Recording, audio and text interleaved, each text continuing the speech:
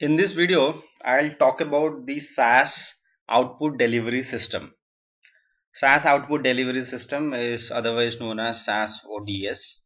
It's primarily used to take your output to outside of SAS. For this illustration, I have taken a dataset from SAS self. The name of the dataset is CATS, and I want to do a proc means on a couple of variables on this dataset, and the output from the proc means I'm going to take it to the external environment, to this session. Proc means data parse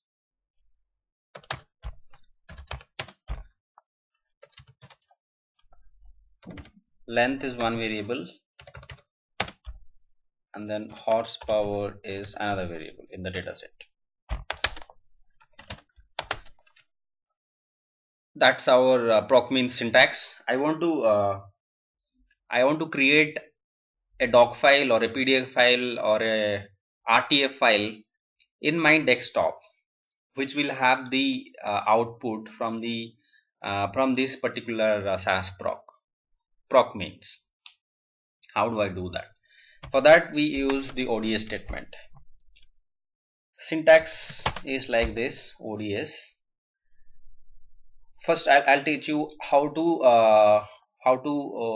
print it, or how to have the output in the PDF format. ODS PDF file equal to, and then you have to give the path name. After giving the path name,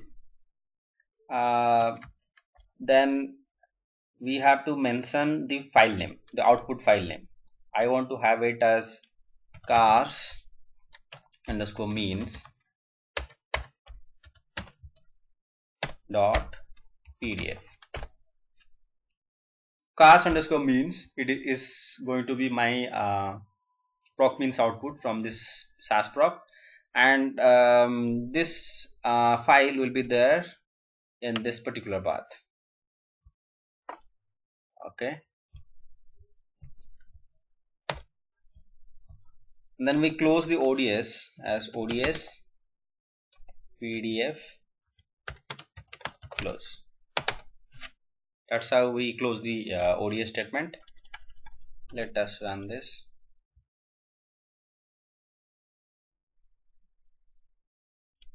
Go to the log.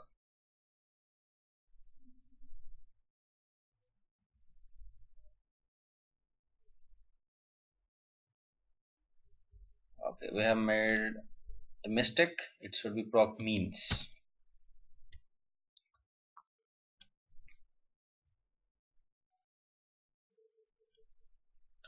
When you do it, you will have the option of downloading it, or you can directly open it from here, or else you can directly go to the path and look at the PDF. If you look at the log, it says that your PDF is saved in this path. You can directly go to the path and see your PDF. Car underscore means. Car underscore means is the one. I can open it using my PDF reader from here. Okay, let's learn how to take the output in the doc format or in the WordPad. Okay, Microsoft Word document. We'll use ODS HTML file, and then here it should be doc. A very slight change in the syntax. Instead of ODS PDF, it should be ODS HTML, and then the extension should be .doc, and then ODS HTML also. Change it here, and when you run it, it will save a doc file. You can directly open it from here, or else go to the path you have mentioned, and it would be saved over there.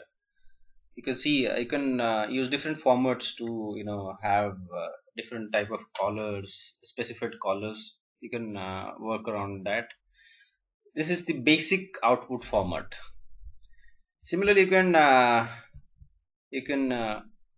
have a, RTF output also. Just change the extension to RTF and then run the same code.